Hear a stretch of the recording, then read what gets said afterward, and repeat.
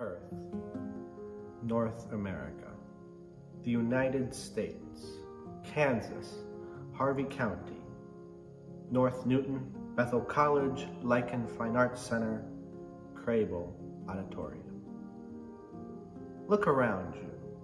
Notice the other people in the room.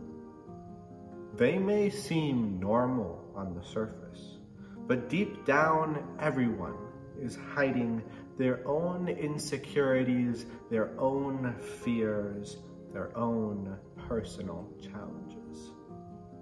We did an anonymous, campus-wide survey to both students and staff, asking them to provide personal testimonies about challenges they've faced.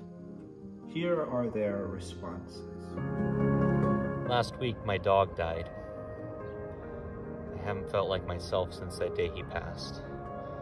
It feels like a part of me was taken. I just don't feel whole. The other day I was making a burrito in my kitchen, and I tried to grab a plate from a cabinet, but it accidentally slipped and fell. And I looked down at the shattered ceramic littering my tile floor, and I just thought, why couldn't that be me? Why can't I escape from this horrible world that I live in? I coughed earlier today. Sometimes when I cough, I vomit a little bit, and then I suck the vomit back into my lungs, and then it makes me cough even more. This was one of those times. It was not fun. I was driving down First Street the other day when a cat streaked in front of my car. I didn't hit it, which kind of annoyed me because I always thought it'd be cool to hit a cat, so I backed over it. It was really cathartic. Or should I say, cat-thartic. What is wrong with me? I'm a never nude, which is exactly what it sounds like. It's a syndrome that renders a person completely incapable of being naked, even in solitude. Hasn't been recognized by the DSM-5, but there are dozens of us. Dozens! I went on a blind date with a guy the other day. He kept talking about how much he liked drums, so I hit him over the head with a soup spoon. I really don't like drums. Whenever someone asks me how my day has been, I respond that it's been fine. But in reality, the fact that I can never have him makes my life hell. I've fallen in deep romantic love with him.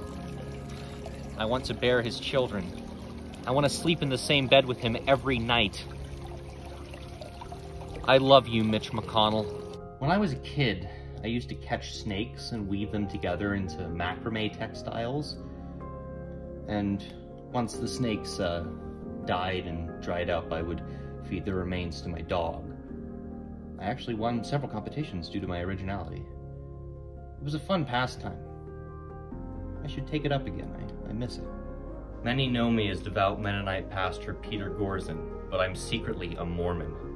The simplicity of Mennonites has bored me throughout the years. I want to go to people's doors and tell them about American Jesus. Last week, my grandfather died. Before he died, I said, "Hey, Grandpa, that's a nice golden watch you got on your wrist. Could I have it?" He said, "Over my dead body." Then he coughed up blood and died. Well, that was a freebie. Sometimes I feel like I'm a completely different person. One time I was riding a scooter, and then it scooted off without me, and now I have no scooter. I drown squirrels for fun. I can lick the sole of my foot. I ran over my grandmother with a Segway. They don't want you to know this, but the real Peter Gorzen died years ago. He was replaced by Robert F. Kennedy. I can't physically blink. Last summer, I discovered a new species of rubber duck. You know, I think we need to reevaluate who we allow on this campus. I'm looking at you, Peter Gorzen. If anyone has any information about the whereabouts of Pastor Peter Gorzen, please report it to the campus administration immediately.